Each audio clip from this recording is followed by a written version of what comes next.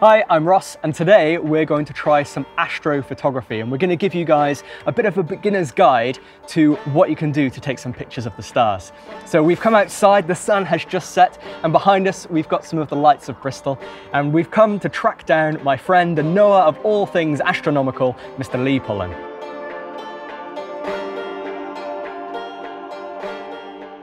Okay, so we've got our cameras set up. Do we need lots of fancy equipment in order to do this? We need cameras that have full manual settings. Most digital SLRs have these, and quite a few compacts do as well. We also need a tripod to keep our cameras nice and steady, and shutter releases are really useful because we'll be taking long exposure shots.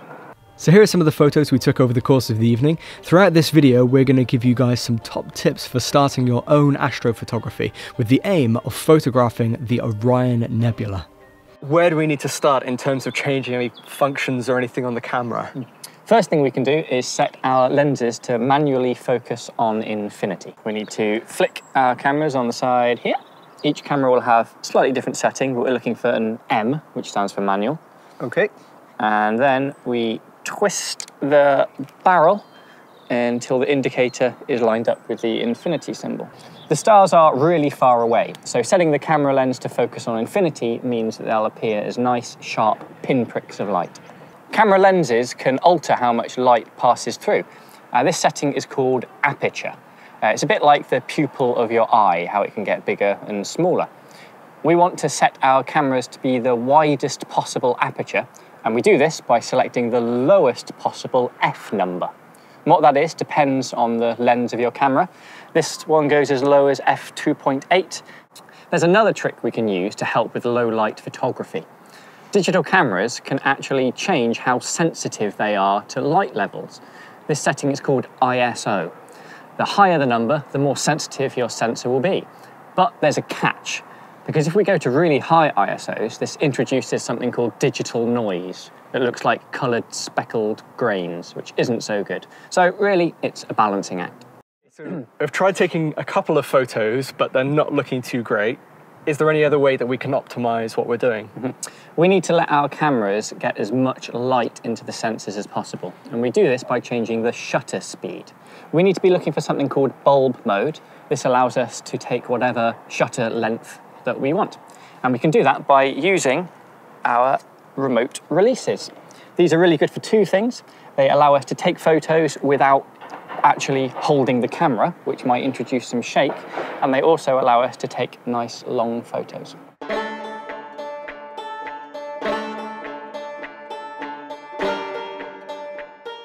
Over there we can see Orion and Taurus the bull.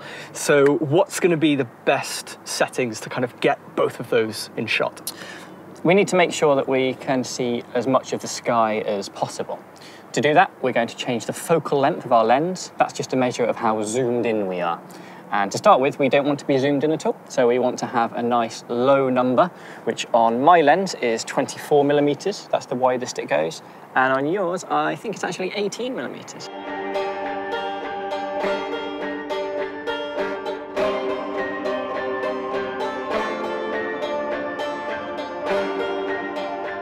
So we've taken some pretty good photos of the stars, but what's this orange glow we can see here in the foreground? This is light pollution that we were trying to avoid by getting away from the centre of the city. But even from South Bristol, there's still quite a lot of it. Other than getting away into the countryside, there's not a huge amount more we can do, but I actually think that it's quite a nice feature in this shot. It adds a bit of contrast to the dark sky. Okay, we photographed Orion, but there's something in that constellation I'd really like to have a go at taking a photo of, and that is the Orion Nebula, one of my favourite deep sky objects. One of the finest deep sky objects in the whole sky. In order to try and take a photo of it, we need to zoom in even more. So to do that, we need a telephoto lens. Okay, how do we put this on?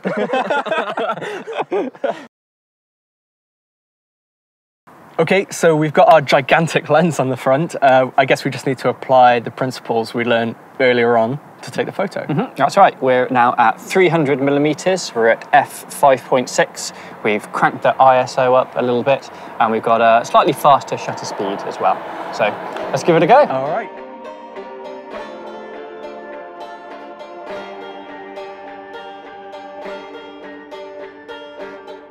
So we've come out of the cold, back inside with a nice hot mug of tea, and here we have our very own astrophotos. And this is the Orion Nebula. It's absolutely amazing. It's incredible to think that we can take photos like this without using specialist telescopes. We just used our cameras, a few different lenses, and a bit of knowledge. Of course, we're not going to win Astrophotographer of the Year with any of these shots, but we've taken some good first steps. We really do encourage you guys to give it a go though, so if you do take any photos, you can always tweet them to us. So go outside and good luck with your own astrophotography. If you'd like to explore more of the night sky, then check out our previous videos showing you how to find Orion and spot shooting stars. So for more science every week, don't forget to subscribe. Thanks for watching.